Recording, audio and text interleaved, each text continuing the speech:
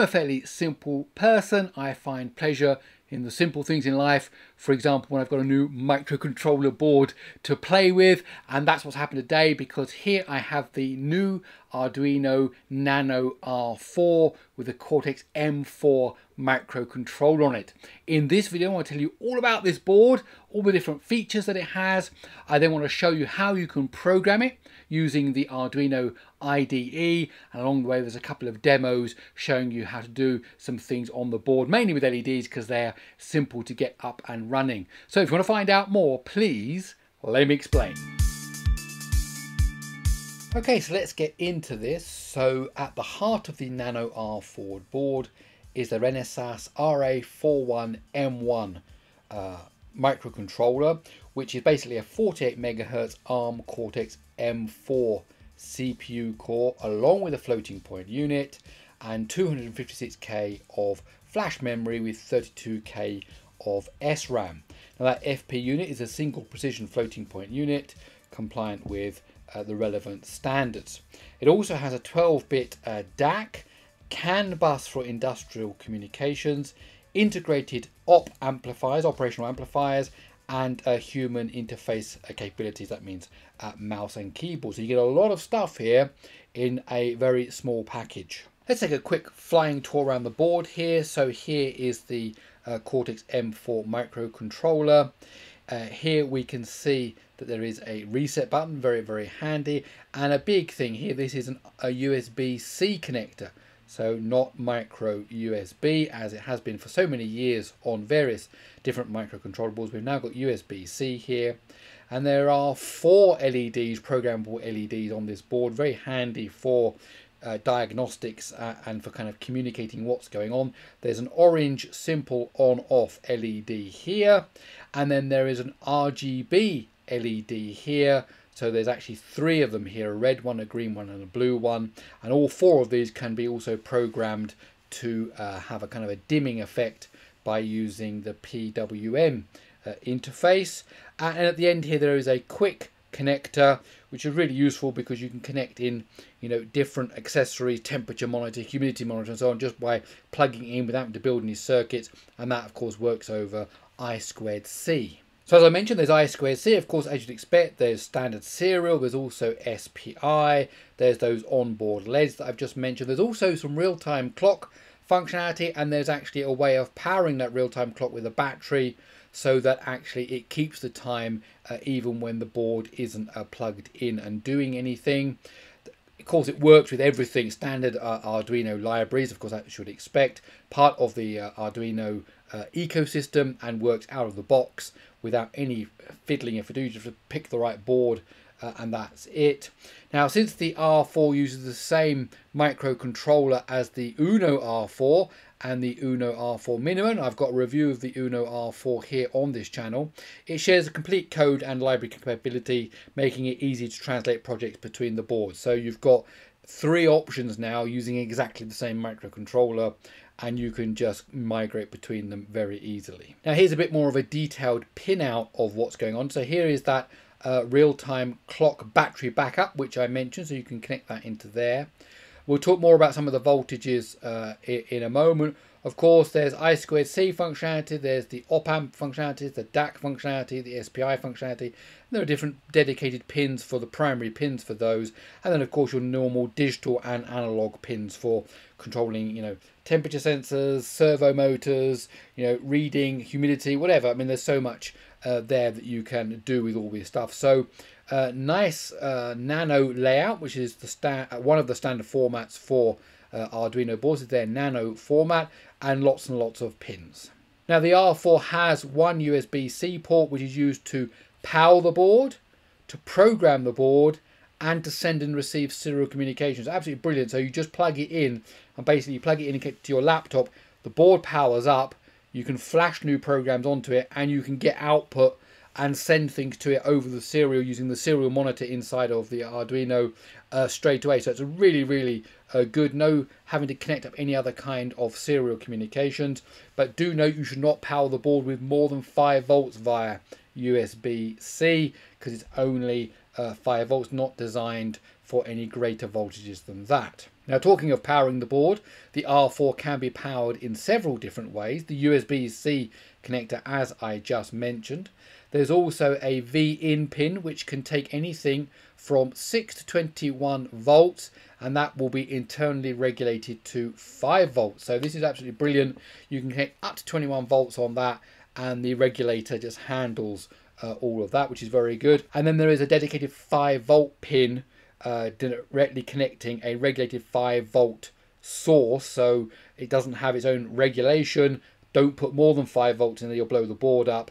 So V-in obviously is the way to go for any other external ones, but you can put it into 5 volts here if you want to. Now let's look at those there. So there's the USB-C connector. Here is 5 volts, dedicated 5 volts. Here's the ground. Here's V-in, which will take anything up to that 21 volts. And there's also a 3.3 volt pin, which is an output pin. So what's that? So the R4 also includes an onboard 3.3 regulator that provides power for the following: for the quick connector, so I2C over 3.3. I2C level translation enables communication between 5 volt and 3.3, and then any other internal 3.3 volt peripherals that can be powered through there. So it's 5 volts, but there is a 3.3 volt availability as well. Okay, so the first demo I want to give you of showing you this working is the Hello World program. Of course, Hello World is the standard way of getting any program to run. If you're writing a C program or a Golang program or a Python program, to print out Hello World. When it comes to embedded microcontroller stuff, Hello World becomes, can I flash this LED on and off? Because that means I've been able to write a program, compile it, load it onto the board, and then run it, and running it shows the LED going on and off. So that's the first demo I'm going to give you now. Okay, the first thing you're going to need is the Arduino IDE. So go over to arduino.cc, that's the official Arduino website. Go over here to products, and then look here, Arduino IDE, integrated development environment, and then you can basically pick your operating system and how you want to install it.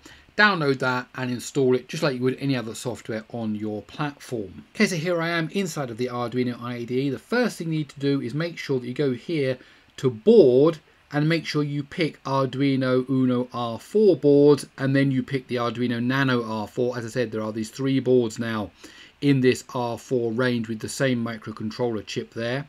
If you don't have that, go over to the board manager, and then you want to search here for R4, and then that will give you the option here to install the Arduino Uno R4 board package, which supports the Nano R4 as well. I've already got that installed. Then to run that Blink program, you go over to examples, and then you go over here to basics, and you go to Blink, and that will bring up a new sketch, as they call it, for Arduinos, and it lists it here. And it's a really simple program. So because this is microcontroller programming, you have a setup function that gets run once.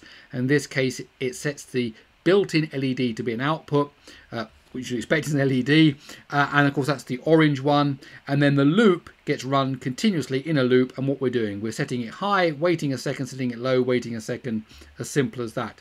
Now up here you need to make sure you've got the Arduino selected. You need to have that board plugged in and connected to your laptop or your computer, and then once you're happy with all of that, you just hit this upload arrow here, which will compile the code and upload it to the board.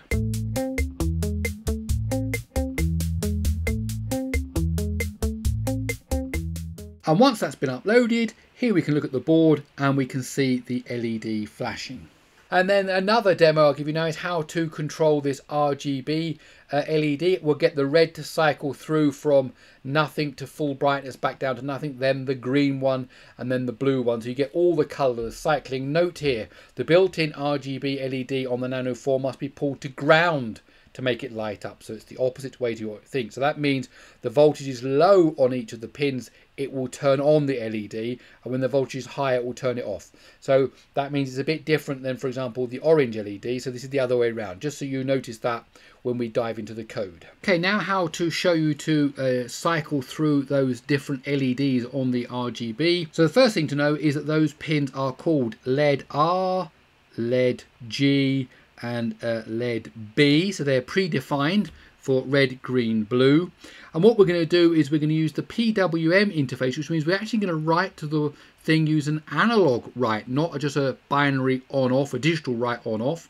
And when you're using that interface, it kind of pulses the LED to make it have a certain brightness. So it does that automatically inside of the Arduino there. So what we're doing is we're saying I've got a brightness and I want to write it to a pin. Now we start by setting that pin to the red one, and we start at 255 and go down to 0, because remember this is the other way around.